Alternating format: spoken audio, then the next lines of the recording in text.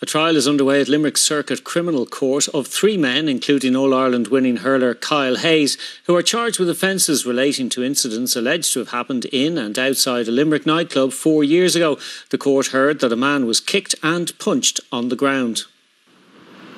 5-time All-Ireland winner and 4-time All-Star, 25-year-old Kyle Hayes, with an address at Ballyashay in Kildimo, County Limerick, has pleaded not guilty to 2 counts of violent disorder and 1 count of assault causing harm.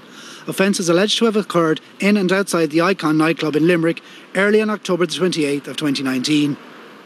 22-year-old Jay Chowdhury of Carheaney in Kildimo denies a charge of assault causing harm and a violent disorder charge, while a third defendant, 24-year-old Craig Cosgrave, seen here on the left in the green jacket, of Caherally in Grange, County Limerick, has pleaded not guilty to violent disorder.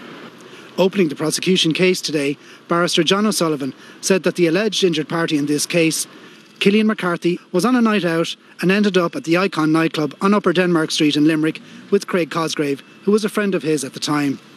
Cillian McCarthy was speaking to 2 girls in the nightclub, the prosecution said, and Kyle Hayes, who was present and acquainted with the girls, became upset about this. Cillian McCarthy was then set upon by Kyle Hayes and others, according to the prosecution, and numerous punches were thrown. It's also alleged that Cillian McCarthy was attacked outside the nightclub by Kyle Hayes and that Jay Chowdhury was a participant in this incident. According to the prosecution, 2 Gardaí saw Kyle Hayes and 2 others punch and kick Cillian McCarthy while Mr McCarthy was on the ground. Detective Garda Barry Moylan said that CCTV clips shown to the court showed numerous people throwing punches inside the nightclub, including Kyle Hayes.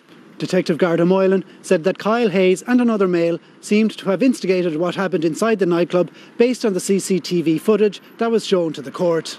The trial continues tomorrow. Conor Kane, RG News at Limerick Circuit Criminal Court.